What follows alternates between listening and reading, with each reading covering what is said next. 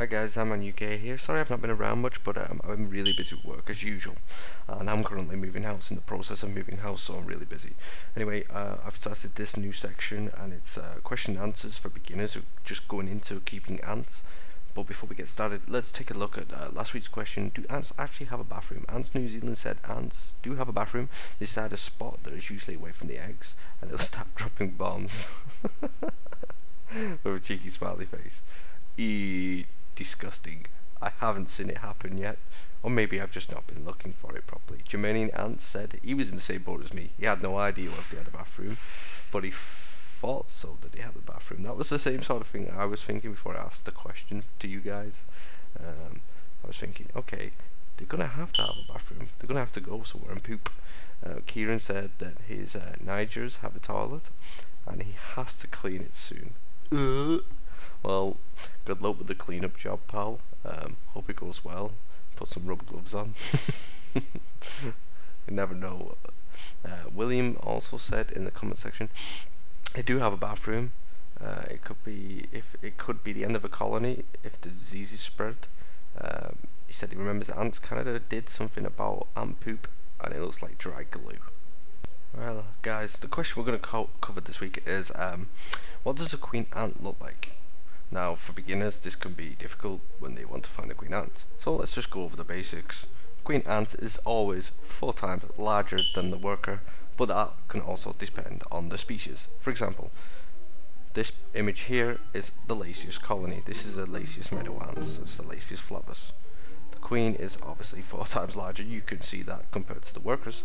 But if you were to have a capita ant species, these are pretty big, the workers. So what you have to do is to identify the queen is look at her fat abdomen.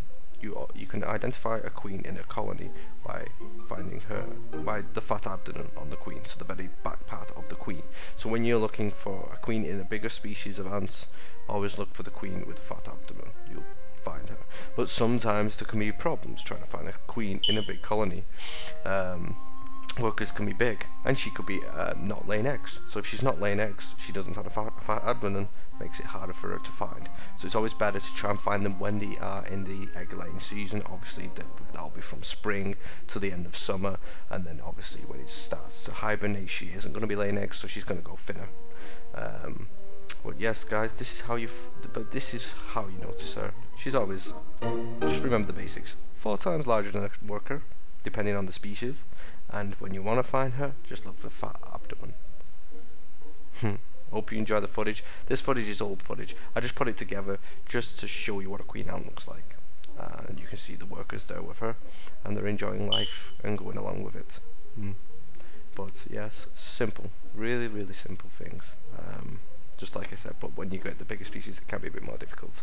Anyway, guys, thanks for watching, and I hope I've been able to answer that question for you beginners and fellow ant keepers. And don't forget to check out the ant question of the week at the end of the video. Thanks for watching.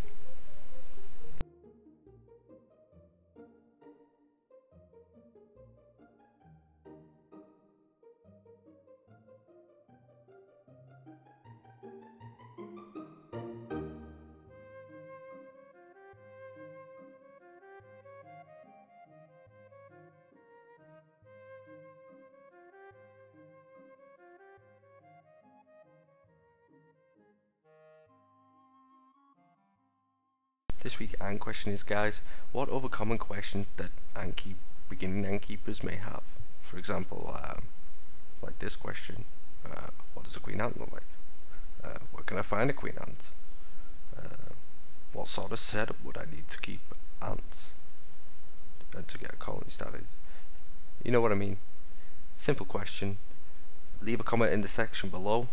Don't forget to like and subscribe, and thank you for watching, guys. Appreciate all your support, appreciate all your help. Thank you so much.